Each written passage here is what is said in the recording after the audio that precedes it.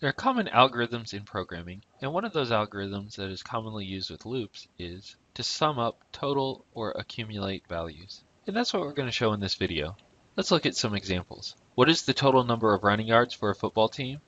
Given city populations inside of a state, what is the population of the state? And lastly, what is the average salary of employees at a company? You might say, well, you're not summing there, but in order to get an average, you have to find the sum. So this process is commonly used in conjunction with other code. In this video, we're going to focus specifically on taking in grades and summing them up, and these grades are going to be entered by the user. So what I've done is I've created a program, and first what I'm going to do is I'm going to ask the user, how many grades would you like to enter in? And we're going to take that value in with an integer value called times. Next, we're going to create a variable that is going to be our accumulator or sum or total, and that's going to be the sum of all the grades that are entered in by the user. Next, we're going to have a for loop that's going to first start at 1, so they enter in the first grade, and it's going to end at time, so whatever number they put in at the beginning of the program is where the program is going to end. And then we're going to increment by 1. So we're going to say enter in the first grade, second grade, third grade, fourth grade, so on and so forth. Inside of the loop, we're going to ask the user to enter in the grade. And notice I've put I there, as I will be 1, 2, 3, 4, 5, all the way up to times. It'll work nicely to say enter in grade 1, grade 2, grade 3, so on and so forth. Then notice I have initialized a value inside of the loop called grade. Notice this is initialized out here, and this is initialized in here. This can change every time the loop iterates. We do not want this to be set back to 0 every time the loop iterates. That's why this is outside of the loop, and that's why this is inside the loop. Because once they enter in the grade, we don't really care what that individual grade was, and we would continue to loop through the process. The sum, however, we do not want that to happen. Next, what we're going to do is we're going to take the sum of grades and add the new grade to it. So if the grade is 0 right now and I entered in 100, 0 plus 100 would be 100, and that's what the sum of grades would be the next time I would add. And we're going to see how this works through the loop. But there's actually a shorter way to write this using shortcuts, and that's what we're going to do. We're just going to say sum of grades plus equals grades. It's the exact same code as this, it's just written a little bit shorter. And then lastly, once we're done with the loop, we're going to print out the sum of the grades is, and whatever sum of grades is at the end of the loop is what we're going to print out. Another reason why this is outside of the loop. If this was initialized inside of the loop and we try to print it here, it would not print because sum of grades would be out of scope. It would only exist inside these braces. But because it's out here, it's going to work just fine. All right, let's see how this code would work. First, we'd start with how many grades would you like to enter, our prompt. And then I'm going to say I'd like to enter in 4 grades, so I put in 4. To start with, the sum of grades is going to be 0. Now we enter our loop, so I is 1.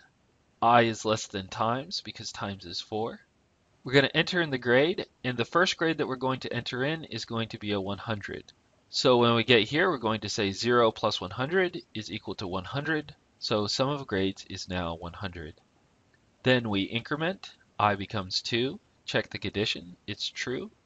Come here, ask the user again for another grade, and this time I've entered in 90. And so when it gets to this line, it's going to take 90 and add it to 100. So 100 plus 90 is 190, so now the sum of grades is 190. Increment I by 1, so I is now 3. I is less than times, so therefore we enter the loop again. We're going to prompt the user again to say, what is the third grade? And this time I'm entering in an 80. So 80 plus 190 is 270, so our sum of grades is now 270. Increment I again, I is 4. Check the condition, 4 is equal to 4, therefore it enters the loop. Ask the user again to enter the grade. What is grade 4? We're going to say 70. So 70 plus 270 is now 340. We increment I again. This is going to be the last time because the condition is going to be false. I is not less than or equal to times. So because the condition is false, we're going to go to the system out print line statement, which is going to say the sum of the grades is 340. So we see how in this loop we have used sum of grades to accumulate the grades and then print it out once the loop is finished. As was said in the beginning of this video, A common process is to sum up values inside of a loop. And so that's exactly what we've done and showed you how to do. We also showed that the sum of grades in our example should have been declared outside of the loop, or any sum should normally be declared outside of the loop. One, because if we try to print it when the loop is finished, we wouldn't be able to print it outside the loop. And two, it would reinitialize it every time the loop ran. So when we got to the end, the sum would only be the value of the last grade in our example. But we also showed you why it is sometimes important to declare a value inside of a loop, and we did that with grade, because once the grade was done, we didn't want to print it afterwards, and we didn't care if it got reinitialized every time the loop was done, because once we had that value and added it to the sum, we were done with it. So summing up values is a common process inside of programming, and it can be used either by itself or in conjunction with other code. Thank you so much for watching the video. If you liked the video, please do click like below. If you want to see more videos like this, please do subscribe to the channel. Truly, thanks again for watching.